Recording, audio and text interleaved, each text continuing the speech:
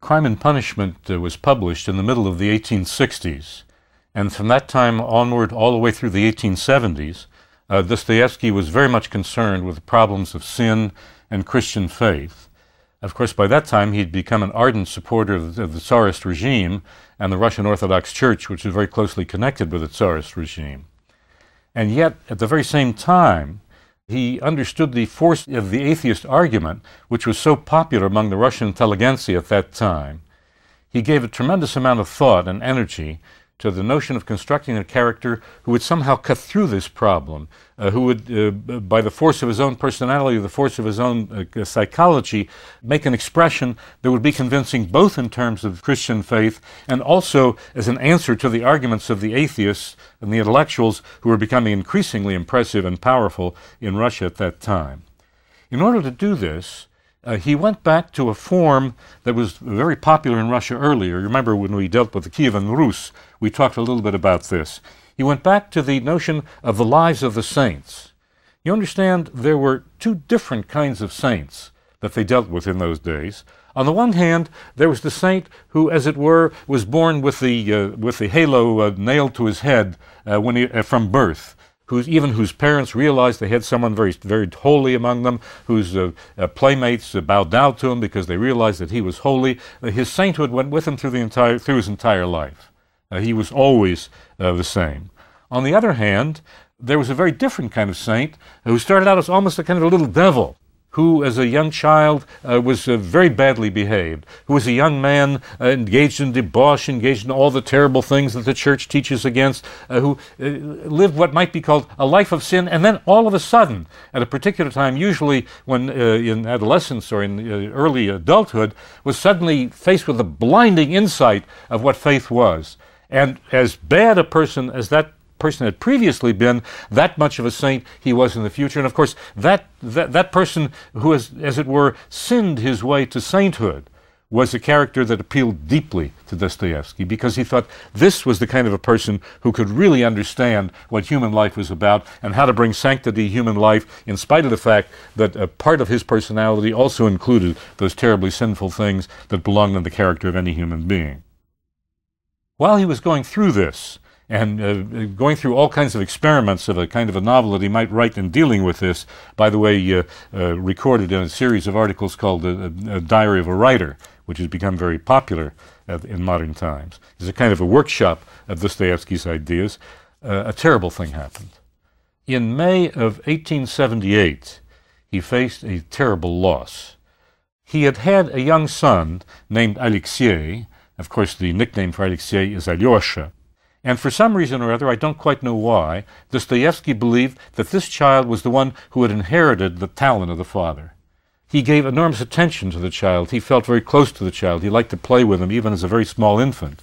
And that particular day in May, he had been playing with him for an hour or so, and then the child was tired, so he lay him down in the crib so he would go to sleep.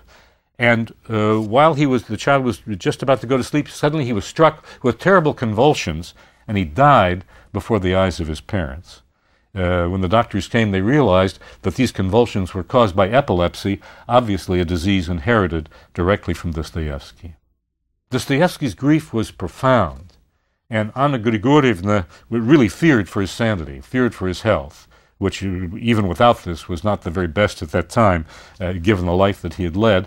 And so she took him to a very famous monastery in Russia in those days, a place named Optina Pustin, which was connected not only with Dostoevsky, but with quite a few major Russian writers at that time. And at that monastery, Dostoevsky made the acquaintance of an elder. In those days, the Russian Orthodox Church gave place and position to people who were called elders. They seemed to have a particular kind of sanctity, a particular understanding of human beings, a particular ability to deal with troubled people and to bring them to faith, things like that. The man's name was Father Amvrosii. And of course, he'd heard a great deal about Dostoevsky. He was a very famous writer by that time. He gave him quite a bit of time, and they talked about Dostoevsky's troubles at considerable length. Evidently, Amvrosii was a very acute psychologist, and he knew how to deal with people in grief. When Dostoevsky returned from the visit, he came back in a much more settled frame of mind, ready to continue work on what was going to become probably his greatest novel. As a matter of fact, many of the words of Father Ambrosi show up in the character of Father Zosima, the elder, in the Brothers Karamazov. In the scene where troubled women are coming to visit him, some of the things that he tells them are exactly what Father Ambrosi had told Dostoevsky. Clearly, many of the experiences that Dostoevsky experienced in the late 1870s come into the novel, and obviously the character of Alyosha, to a certain extent at least, has some connection with the Alyosha who was Dostoevsky's young son and who died of epilepsy. The novel is dedicated, and quite rightly so, I think, to Anna Grigorievna, Dostoevsky's wife, Dostoevsky's second wife, that is. It seems to me very clear that without her love, without her constancy, and without all of the things that she did for him, in spite of the fact that she was 20 years younger than he was, without that, I doubt very much that he would have written his great novels. She certainly deserves what she got in having that great novel dedicated to her. Later on, rather sadly, at the time of the Revolution, she died after having been very, very hungry in a place where there was famine for a week. Somebody found a loaf of freshly baked bread, of hot, freshly baked bread. They gave it to her. This is, of course, many years later, in 1917. They gave it to her. She fell upon it as only a hungry person would fall upon it, and she died from the expansion of that hot bread inside of her stomach. It's a very sad story, a very sad ending to really a great individual, a great woman.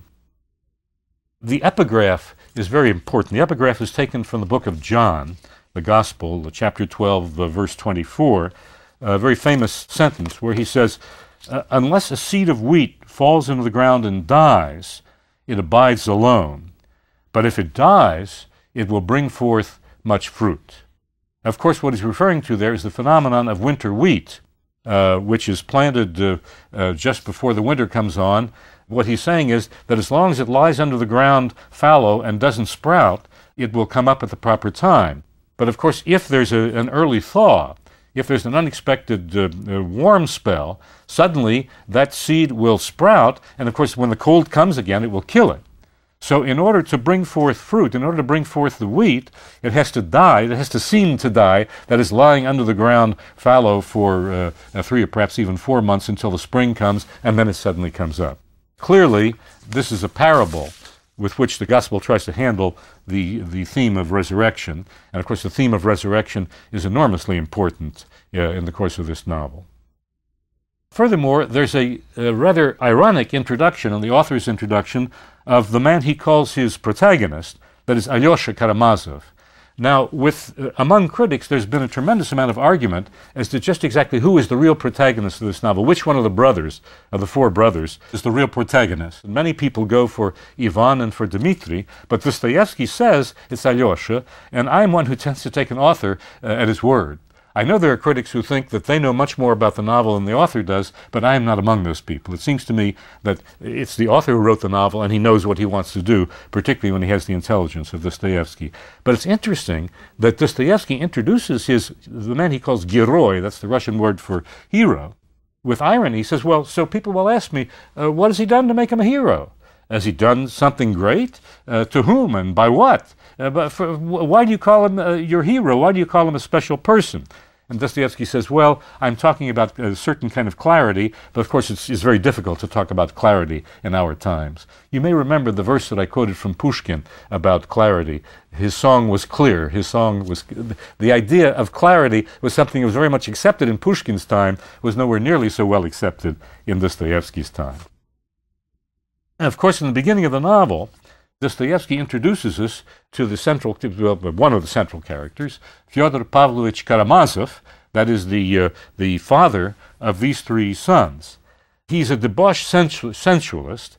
He's a man who's evil in many ways, and yet I think it's very clear that he's the most intelligent character in the novel. As nasty as he is, his intelligence manages to cut through all of the deceiving parts, all of the places that aren't clear in the novel. And of course he had 2 wives, one of them a kind of blue-stocking who kind of lorded it over him, a highly intelligent woman who eventually flees from the old man. She has sense enough to get away. The second is a much weaker woman, a somewhat sickly woman, but nevertheless very, very religious woman, to whom for some reason or other he's attracted.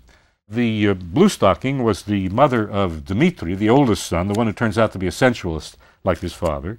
The second one, Sophia, the weaker one, the one who is in some ways kind of half mad, in some ways almost a holy fool, is the mother both of Ivan, the second son, and Alyosha, the third son. And then, of course, there's also a fourth son. But before I talk about that, I think I should say something about Dmitri. Dmitri, of course, is a sensualist, a very strong sensualist, and he falls in love with a woman for whom the father is also falling in love, in spite of the fact he's been married several times. And, of course, there's a conflict between them over the same woman. This has a lot to do with suspicions about Dmitri after the father is found murdered. Then, of course, there's a fourth son called Smerdyakov. You remember we talked about, in the previous lecture, I talked about the body of Lazarus smelling in the tomb. The Old Church Slavic form of the Bible uses the word smrdyt, a particular kind of stench that a dead body has. And this young man is called Smerdyakov, or the stinking one, because he's the son of a woman who is a holy fool, one of the Yuradivos that we talked about before, holy fool in Christ, stinking Lizaveta, or Smerdyashchaya Lizaveta. That's why he's Smerdyakov. On a dare, the old man, Fyodor Pavlovich, who says, there is no such thing as an ugly woman. There's no such thing as a woman who lacks attractiveness. Womanhood means to be attractive. They said, well, could you have sexual relations with that stinking Lizaveta over there? He said, yes, I can. And he actually did it. And the result of that was the birth of his fourth son. She dies in childbirth, but she gets close to his house to give birth to the child, so they know that it's Fyodor Pavlovich's son, Smerdyakov, the fourth son.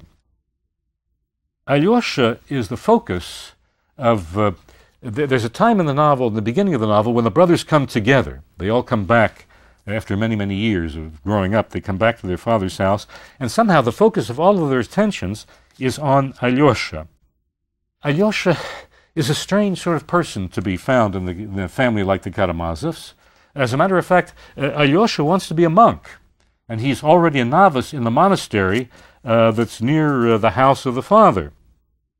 Curiously, the old man Fyodor Pavlovich, this sensualist, this lecher, this old man who in many ways is a very ugly kind of personality, sees the goodness of Alyosha. Alyosha becomes his favorite. He realizes that among all of his sons, Alyosha is the one who will be kind to him. Alyosha is the one who will be kind to the world. And this evil Karamazov sees in Alyosha the decent sort of a person he actually is. It's remarkable the way his intelligence comes through at that point. Dmitri, on the other hand, there's of course one other important thing about Alyosha. At one point, he's asked by a skeptic, a man named Rakitin, he says, Alyosha, don't you realize that there's a murder brewing in your family? Alyosha says, yes, I do. He says, aha, so you're not quite the kindly, naive young man they take you for. He says, well, why don't you do something about it? And Alyosha replies, I can't. I won't. Says Rakitin, you're a Karamazov too. Dostoevsky goes out of his way to show that even the saintly Alyosha Karamazov, as kind as he is nevertheless a Karamazov. Dmitri is a sensualist, as I said before, who competes with his father for the infernal woman, the infernalnitsa of the novel, a woman named Grushenka, or a woman nicknamed Grushenka, which means a particularly succulent kind of a pear. At one point, there's a quarrel in the house where Dmitri actually physically attacks his father and beats him so that the father bleeds, and you realize that there is really bad blood between father and son. Later on, when the old man is talking to Ivan about Dmitri and complaining about the way Dmitri deals with him, he also talks about the mother of Alyosha. He says, you know, the mother was just like Alyosha. She could get into a sort of holy fit, and then the only way I could bring her back to normality was to spit in her face, was to spit water upon her. And Ivan turns and says, you seem to forget that that woman is not only the mother of Alyosha, but also my mother. And the old man says, no, wait a minute.